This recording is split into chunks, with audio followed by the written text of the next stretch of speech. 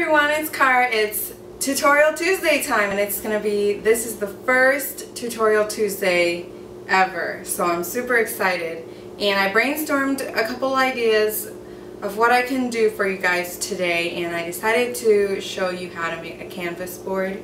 And a canvas board looks like this. It's a board, and there's canvas paper, fabric wrapped, and then it's already gessoed for you when you buy it, and you can get this in a lot of different sizes. And this is really convenient to use because it's thin, so you can put it in a frame after you're done if you want, or you can just leave it as is and display it that way. Or you can even, in the frame, even if you wanted to, you can put a mat board around it, and so that would make it look really nice too.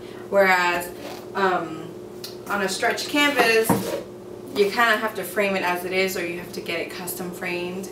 The really nice thing about canvas boards is they're thick, and the backing is made of wood, so you can like put hinges on it and hang it up that way. So this is what stretch canvas looks like in contrast to the canvas board. So to make a canvas board, you need a piece of wood like this. I got just this piece at Joann's, and it didn't cost that much. What a lot of people do is they'll go to the wood store like Home Depot or Lowe's and get a big sheet of lightweight wood and have them cut it up as many different sizes as they want. So that's when you can have your custom size. So you have your wood, and you need some fabric to wrap it with, which I have muslin, which is really good for that, and it's really cheap as well. You can get it, this is kind of like a beige color. You can also get it bleached as well. They sell them bleached, and that will be just white. Depends on your preference. Then you will also need this, which is an acrylic medium. It's to help bind the fabric to the board, and there's different ones that you can get. This one's a gel one that I have. You can also get hodgepodge, acrylic hodgepodge, and that works too, but this is the only thing that was available at Joann's when I went, so I bought it. It's matte gel, medium matte gel. And also a brush. I have this smooth synthetic brush, or this wider bristle brush, which gives it a little more texture. This also depends on your preference, what you want to do. So to start on your mat board, get your wood and take a rag or paper towel. I prefer a rag because then it won't leave that like little specks of paper behind, like for example, tissue paper does that. So piece of rag, and you dip it in water and squeeze it. You don't want it to be dripping wet, you just want it kind of damp so that it picks up all the dust and stuff that's on this wood. So let's do it. So we're gonna wipe it down just so that all the dust isn't there. So like nothing should be there to clump it up once you put on the medium and whatnot. So just wipe it real good. Flip it over. Do the same on the other side, because you're gonna eventually end up having to apply this medium on both sides, but one side all of it, and then the other side just the border.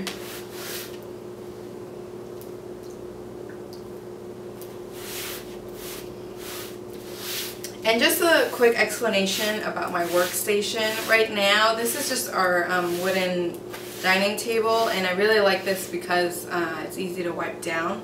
But even so, I taped a piece of just parchment paper down of where I'm going to be doing the painting on. Just so it's a little bit less cleanup. If it seeps through, it seeps through, but if it doesn't, then I only have the one step of peeling the paper back, and then the station's clean again for dinner. Okay, so we have that wiped down, and we're gonna open this up. This again is the matte gel medium. And this is a new container. Like I said, the Tutorial Tuesdays is also for me to learn something new. And this is definitely something new because I've never made my own canvas board before. I've made my own canvases, the stretch canvases, but not canvas board on a piece of wood. I've made the frame and stretched the fabric on it, and then so I've never used this product before. So we'll see how it goes. It's the tutorial that I'm learning as well as showing you how to do it. I kind of wish I brought a little something to put the trash on, but oh well. Okay, so I'm going to use this one because I think that it will fit in there. And I'm pretty sure I'm not supposed to mix it with any water. So I'm just going to use it straight out of the container.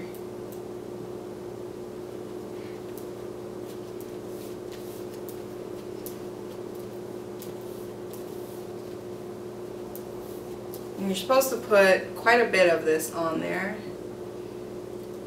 I have a feeling I'm supposed to mix this with water, but there wasn't instructions or anything that told me specifically, but just because of how thick it is, it makes me wonder. We'll find out. Worst case scenario, this just sticks really well.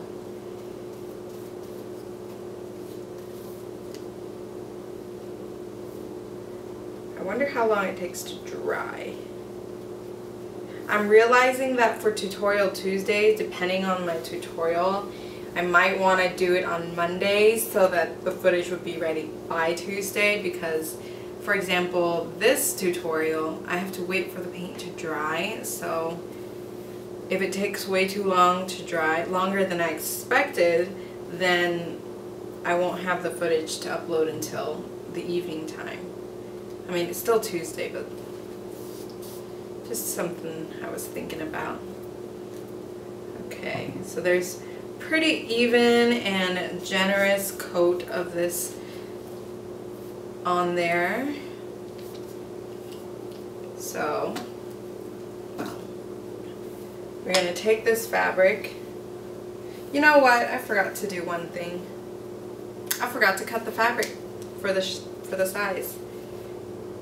That's okay. We'll do that now.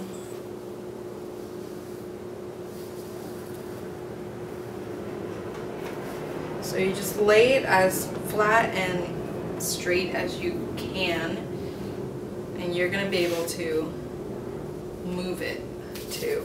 So once it's on, you take that same acrylic medium and you brush it on. And you want to be kind of firm with it because this is when you're supposed to be flattening out the fabric.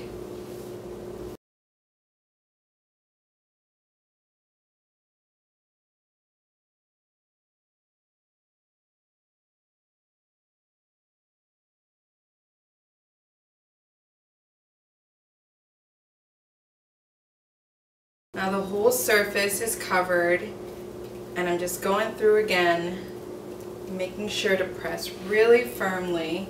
Now I'm keeping the direction of the strokes even pressured and even in direction. So yeah, that looks really good. Now these are my Fiskars fabric scissors because I just got a sewing machine, so I wanted to make sure I had good scissors to cut fabric. So this is what I'm using, and the cute is baby blue. So the edges, when you cut your muslin or whatever fabric you decide to use, make sure you leave at least 1 to 2 inches of room so you can fold it over in the back. And here I have about 2 to 3, just because I like to be safe with it. And I'm gonna just do this one more time to be sure. And we're gonna let it dry. And while we're waiting for that to dry, I'll tell you where I got the tutorial from mainly. Like I said, I did do some research online, and I did know a little bit about this just from my art class and stuff, but from high school. But I have this book called The Acrylic Artist's Bible by Marilyn Scott. And I've had this for quite a while, and I just like to browse through and look at you know, certain techniques that is shown in here. And this is where I got it from. I'm basing this whole tutorial mostly on this, and I did do some research to back it up. So, hi again. I've waited about an hour, I think an hour. It's pretty dry. It's not completely dry because there's still certain kind of sticky spots, but that's something we can work with. So moving on to the next step of making this canvas board is to flip it over and fold the edges back. Yeah, so this is what it looks like.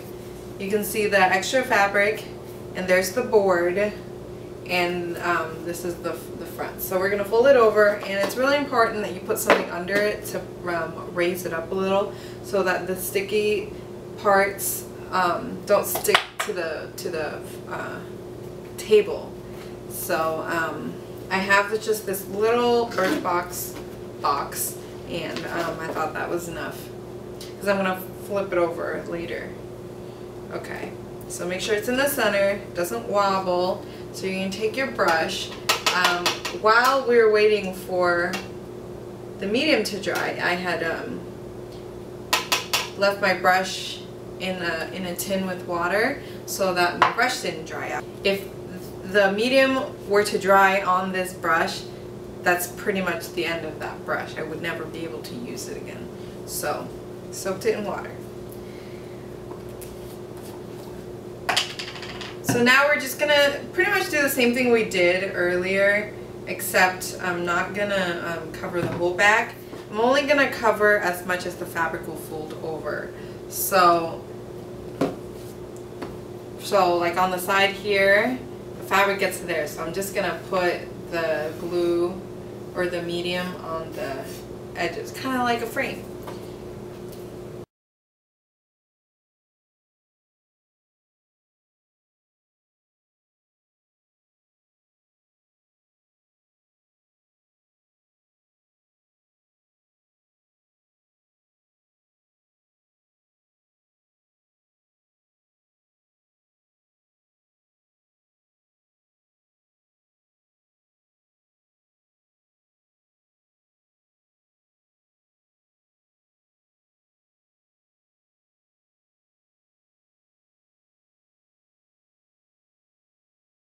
So I'm just going to pull it over and smooth it from the outside in, from the corner in, so that it lays flat.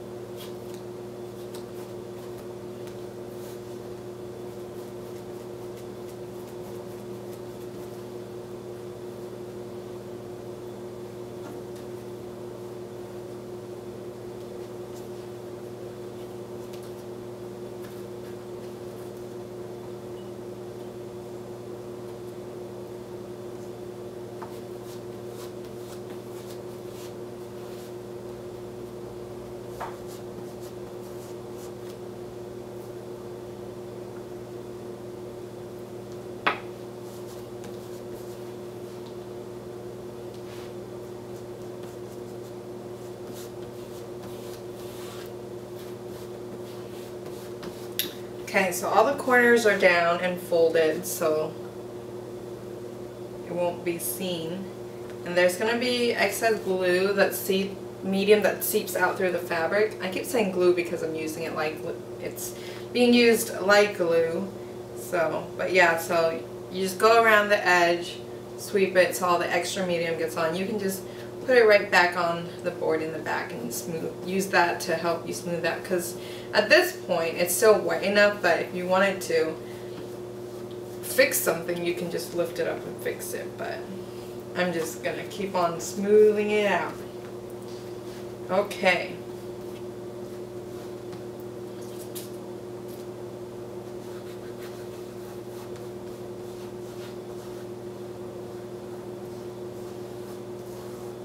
So that's pretty much it. Now this canvas board is pretty much done, other than having to wait for it to dry, and it's not going to be dry enough to be worked on in any way, for example to prime, not at least until overnight. I actually should have showed to you what the back looks like, because I folded the corners in. It goes in kind of diagonal like that towards the center, so like if you would trace the fold, it would meet up with the fold up here, just so that in the front you don't see it coming out right there, the excess. So yeah, so that's Tutorial Tuesday for this week. I showed you how to make a canvas board, and I hope you enjoyed watching it as much as I enjoyed making it. So if you do venture out and decide to make one, definitely tell me how it goes, or if you have any other questions, let me know and I'll be happy to answer. Have a good Tuesday and rest of the week, and see you on Factual Friday. Bye.